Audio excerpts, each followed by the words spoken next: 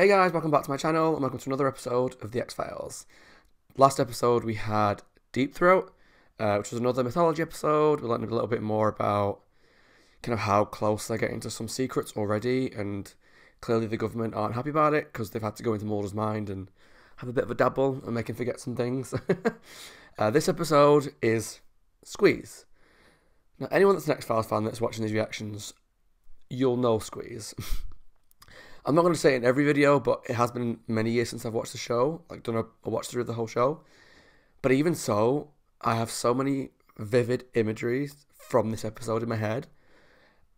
I won't spoil it right now in case you're watching along with me, but images such as a scene in the bathroom near the end, something that happens there. I'm sure there's a shot at some point in the episode of like a vent, like a little grate, and someone's obviously inside the grate unscrewing the little things, but how can they be in there? It's such a small space. So essentially the episode is about, long and short, it's about this guy who can squeeze into small spaces. That's all I'll say till we watch it, but there's a shot that is stuck in my mind so vividly, and I think it helps that the box set that I have of X-Files has like that as one of the pictures on the front of it of the guy, the bad guy in this, who's called Eugene Victor Toombs. His eyes in like the sewer grate, or the sewer, the hole where the water goes into the sewer, and that's always been scarier to me than Pennywise has, because it's always a similar sort of shot, just like where Georgie goes down and Pennywise pops his head up. You'll see it in a minute, hopefully, when I watch it, but there's a scene where Eugene Victor Toombs is in the sewer and his eyes are there. But yeah, it used to be just a really creepy image. I'm hoping it's still as scary. So to find out, let's jump into episode 3, Squeeze. If you've never watched X-Files before as well, this is their very first Monster of the Week episode, which X-Files do really well.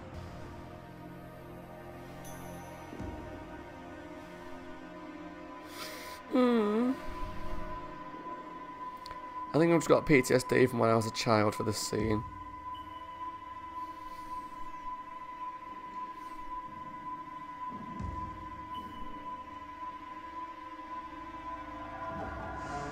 No, I don't like it.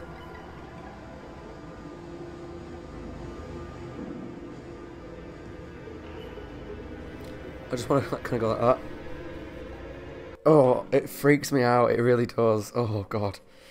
Like I say, it's just a memory of watching it when I was so young, and I think it's traumatized me ever since. Hi, honey. It's about 8:30, and I'm going to be here for a while. The presentation didn't go so well. Call me. I love you. Bye. I don't think you're ever getting out of that office alive, my love. This is the shot. Oh. It's weird that such a simple shot has stuck in my mind for so many years. It just scares me. Like, no one should be able to fit into that vent.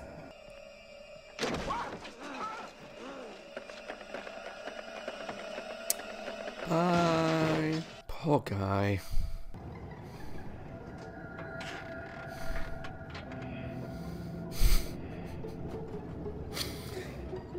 Even like the little, is it like violins, is it? The little noise. Just creepy ass, man. Creepy. This is what to me was quintessential X-Files. Was the stuff that would scare the shite out of me.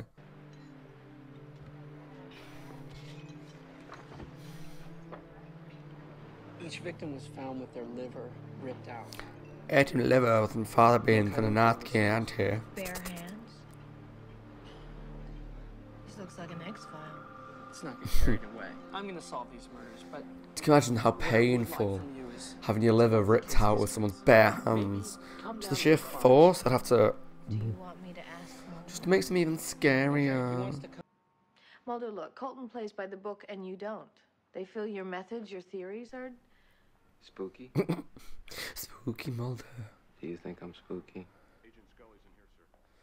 I don't think he's spooky, because he's sorry, I'm late. usually right. We just But I guess if you don't believe in that kind of stuff. Fox Mulder. Tom.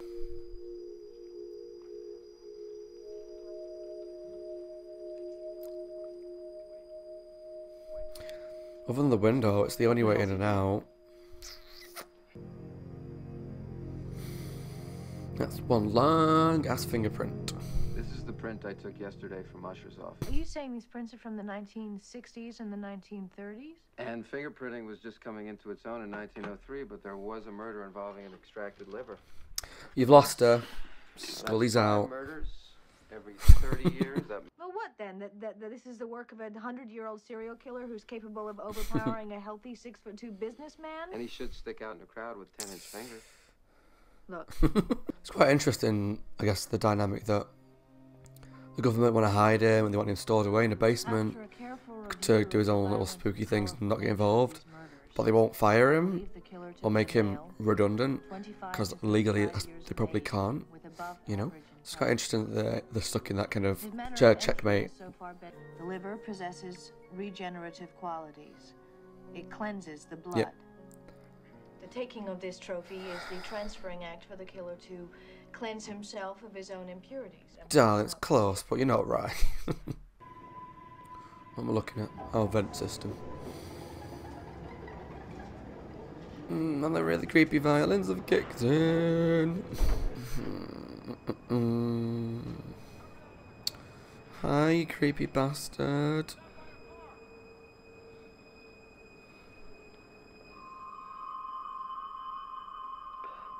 Didn't the actor get married to like someone really young in life? Like, when he's in like his 40s, 50s, and she was not. Am I thinking of the right actor? Because I'm sure that she was on Celebrity Big Brother in the UK. I think he made like a guest appearance. Yes.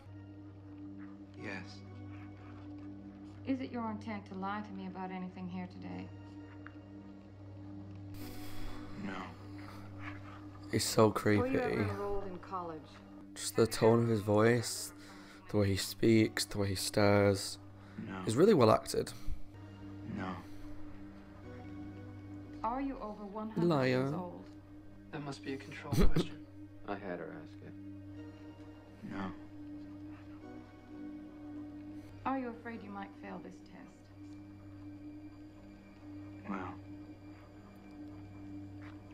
Yes. Because I didn't do anything. Liar. Failed it. A+.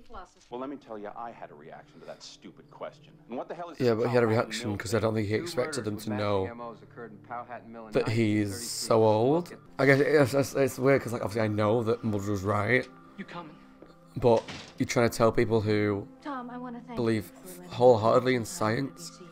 that someone But in I front of have them who officially looks assigned to young the X-Files. is over 100 years old Tom, I can look out for and has done myself. multiple murders across that space of time. I'm never going to believe it. Obviously no match. What if somehow I love these like makeshift computer applications that they tend to use in these shows that don't work like that, I presume, but How could that be? now she's interested because she'll know that fingerprints are unique, and yet somehow it matches fingerprints from 100 years ago.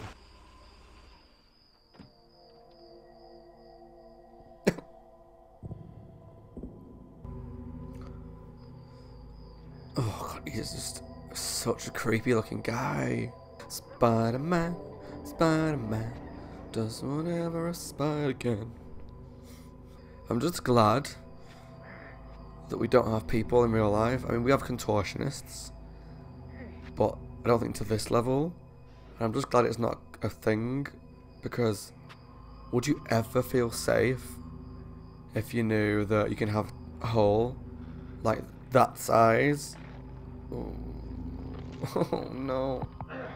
I've never liked this one. Would you ever feel safe if you knew that someone could get into your house like in such a small hole? You would just never be able to rest, would you?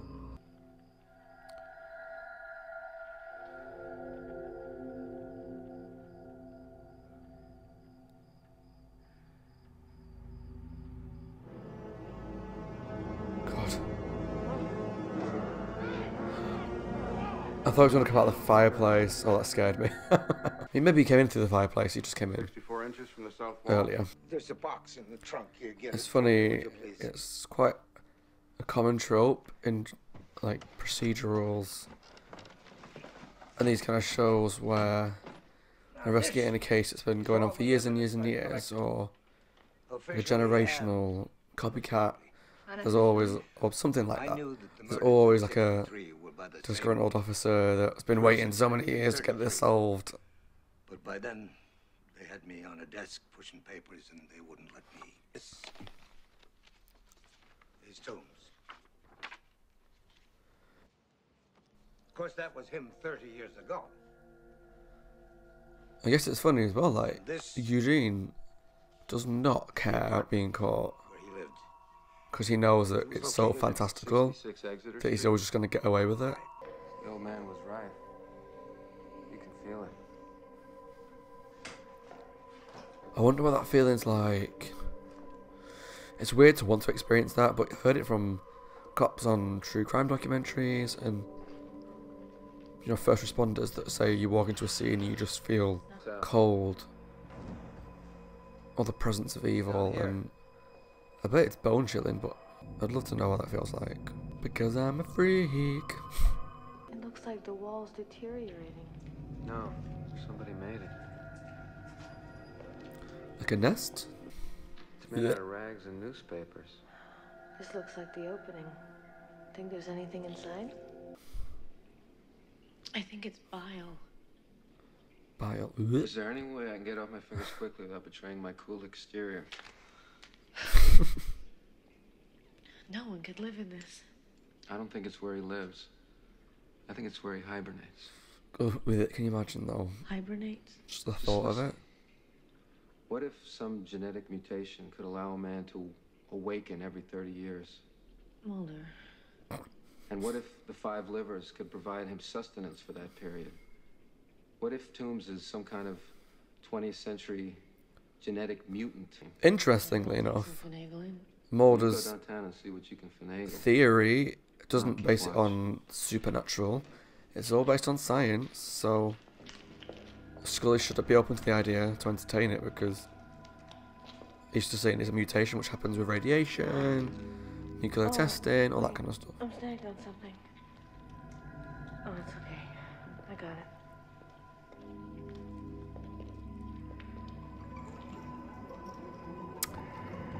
Watch your ass, Scully, he's coming for you. Is this what it takes to climb the ladder, Colton? Being an asshole. Then I can't wait till you fall off and land on your ass. Arsehole. Sorry. Sorry.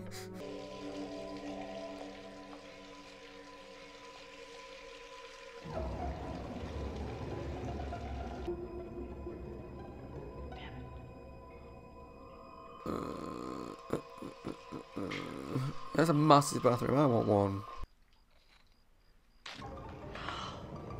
Run. Run.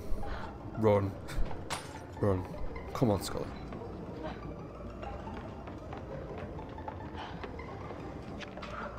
This scene in particular genuinely used to give me nightmares. I think I must have watched it when I was about 7.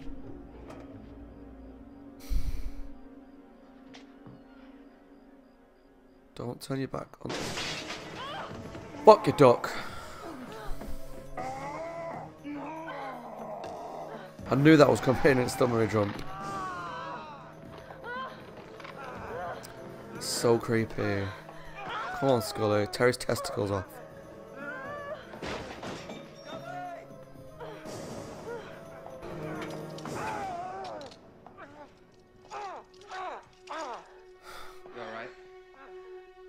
He can still get out of the handcuffs though, you know that.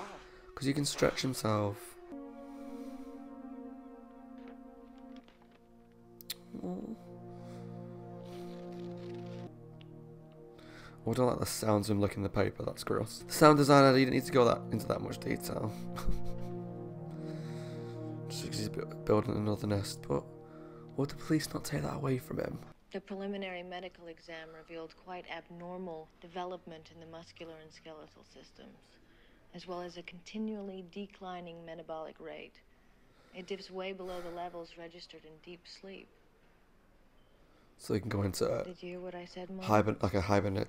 All these people put hibernative mode? Hibernating mode? spending good money on high-tech security systems, trying to feel safe. I look at this guy and I think, it ain't enough. No.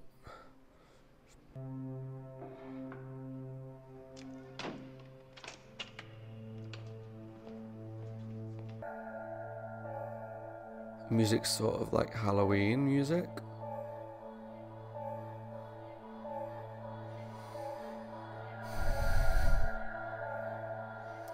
Oh, creepy smell. He's found his escape.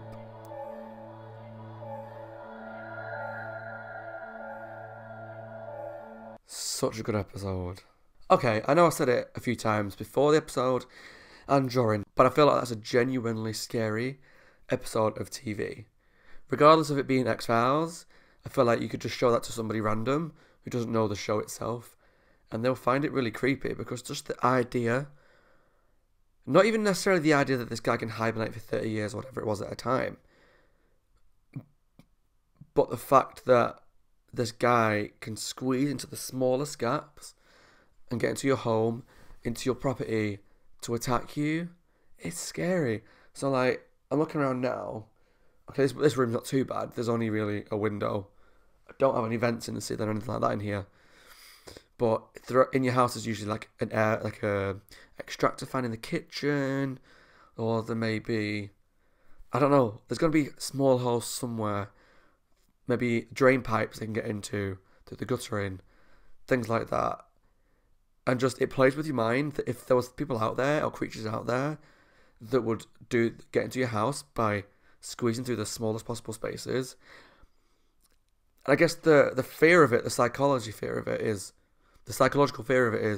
not that they're small and they can get into these small spaces, it's that they're big, they can shrink down and squeeze themselves through, get back out and be like, basically like for him, human size.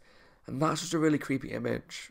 Yeah, he's just a scary, scary guy. I feel like Doug Hutchinson plays him really well with his monotone voice, the way he stares, the kind of lack of emotion. And that's why, like, it was good in the couple of bits during the lie detector scene where the questions that he failed at were because and you could see that little flicker in his eyes, like when they asked about him being over 100 years old, because he didn't expect it. So he plays him so well that just those little differences in character, you pick up with them straight away. It's fascinating to watch him play that character. If you've not watched X-Files before, minor spoiler alert, he does come back into it again in season 1. Towards the end of the season, though, so he won't be back into it for a while. And I can't remember how he comes back into it, but I'm feeling like the ending kind of showed that he's going to easily escape from his prison cell, because like, so there was that gap where they'd probably put through food, maybe mail, if they get mail in that sort of place.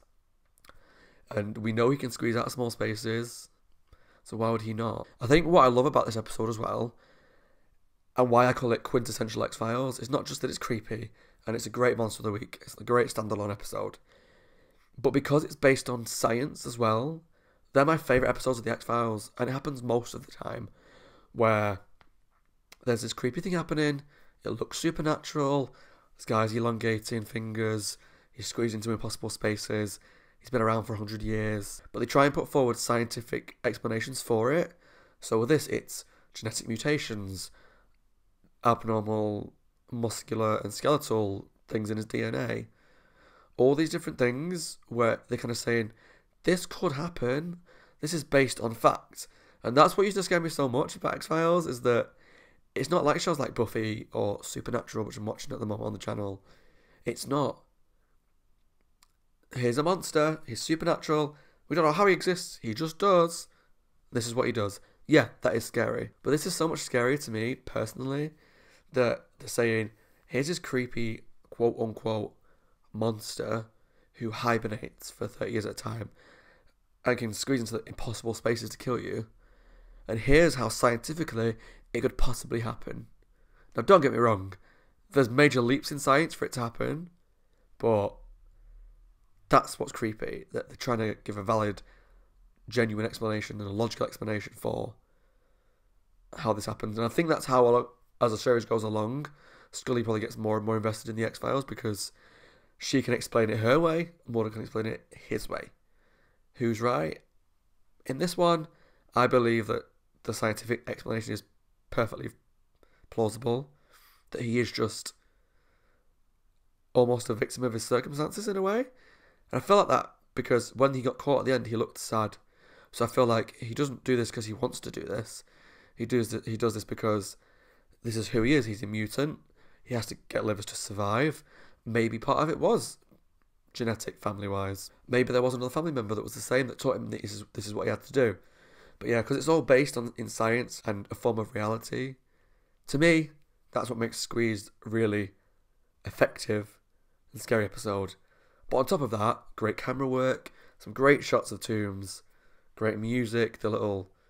If it's violins, I'm not sure, but that sound effect... It's like, do you know, like they pluck strings, like... you know what I mean. It's a great sound design, great characters, great acting, great ideas. To me, Squeeze is a brilliant episode of X-Files. And I'm so glad that it holds up in 2020. Yeah, loved it. Absolutely loved it. So yeah, let me know what you think of Squeeze in the comments below. Is this the first time you've seen it? If it is, go and watch the actual proper episode, because there's bits that I inevitably will have to cut out, and it's just scary all the way through. Did you watch it when it was on TV? What's your thoughts on Squeeze? And what's your thoughts on Tooms? I'd love to know if he scares you guys as much as he scares me, because, yeah, really, really creepy. But yeah, as always, my name is Scott. I hope you guys are well. Here's some more videos to my right that you may be interested in watching. And thank you for watching, guys, and I'll see you in the next episode.